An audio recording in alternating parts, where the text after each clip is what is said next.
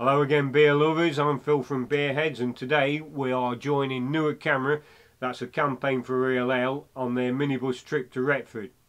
First stop off is the Brewshed, where we're going to enjoy a couple of scoops before going down the backyard into the brewery that's just been established, Harrison's Brewery. This place has been built from the ground up by legendary BrewTuber HarryBrew69. I'm delighted to be having a word with him before we scooch just around the corner to BeerHeadZ, where I'm going to be asking the locals some beery topical questions.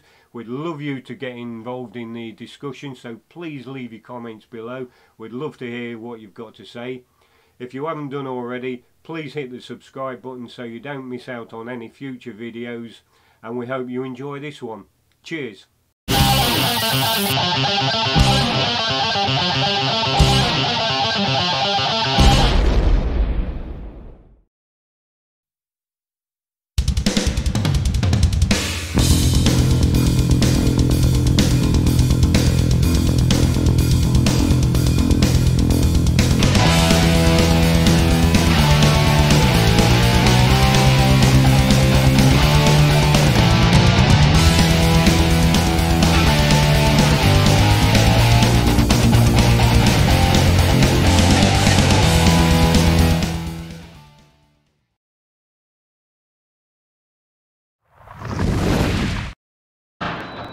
Hello and welcome to Harrison's Brewery. Many of you might know me from the previous brewery that I used to work at, which me and a couple of other people set up, called Idle Valley.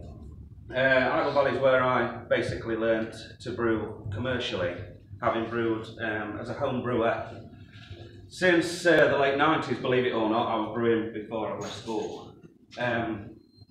So we set up Idle Valley in 2015, I think it was, pretty much the same time that BeerHeadZ opened up in Retford. And I'd only ever home brewed prior to that. So it was a steep learning curve, and put what little money we could lay our hands on into opening Brewshed, as was, you can't use them to make beer with, they're now flavour additions. You couldn't just mash a load of black malt, for instance, and make a beer from it, because you wouldn't be able to make any sugars for the yeast. It's just what's captured in there. And then we also add some wheat, a fair percentage of wheat. And the wheat is what gives it its little haze. And it also helps you out.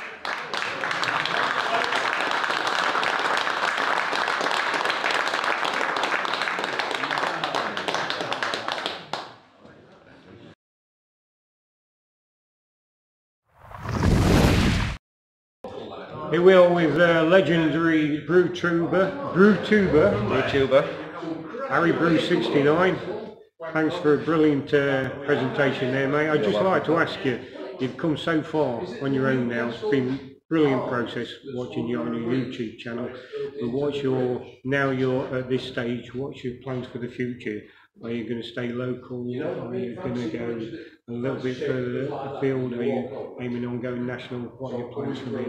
Initially, for Harrison's Brewery at least, we want to focus on producing beer mainly for our pub, the Brewshed, and a few other local publicans such as yourself perhaps, who want to take some of the offerings that we've got, some of the new beers that we do.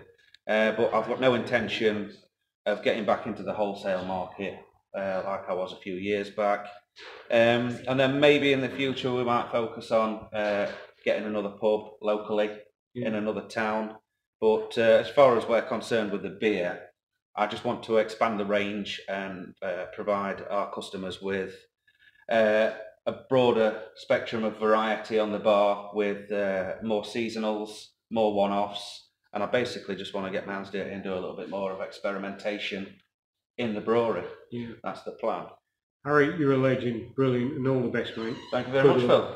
Cheers.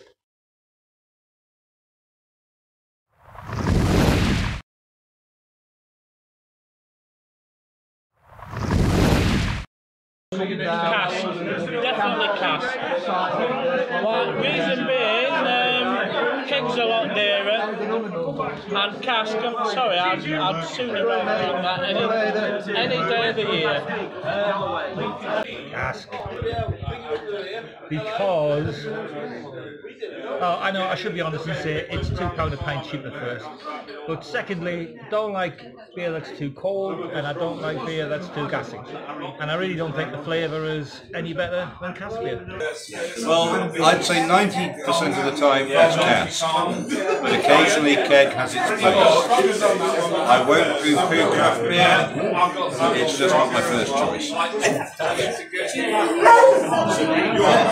Why? Because it's a little bit warmer. Cask every time.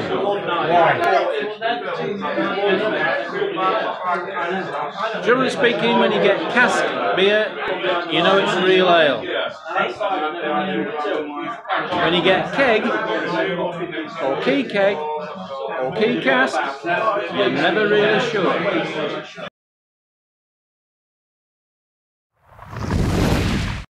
Magic Rock. Why? Well, sorry, Fuller's, London beer. I don't like drinking with, obviously drinking stuff that's got no head on it. And Magic Rock, just superb beer, brilliant. Oh, it's a no-brainer. Fuller's no Magic Rock. Because Fuller's are traditional brewer. Nothing wrong with the beers if you like premium bitters and such. But ESB, very, very nice. But Magic Rock, classic, modern, new world hops. Just great beers and much more to my taste these days. Oh, Magic Rock. They're much more interesting, they experiment. Fullers are mundane. Magic Rock. Because you get more quality. Magic Rock. Fuller's is now owned by some Japanese conglomerate. Yeah. Magic Rock. Been to the brewery.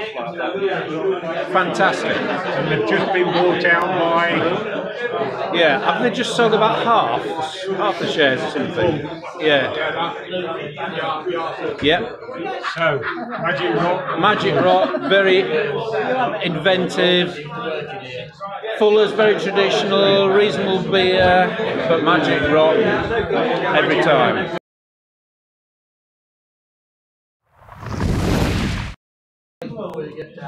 Not really bothered either way, to be quite honest. Both as good as one another. Oh, it's got to be unrefined, hasn't it? I mean, come on. If I learned nothing else from you, Phil, what I did learn is that you need to taste the beer. A good friend of mine says you don't drink with your eyes. And having seen and smelt finings, no thank you. Just give it to me natural. Tastes fantastic. More body, wonderful. Fined, every time.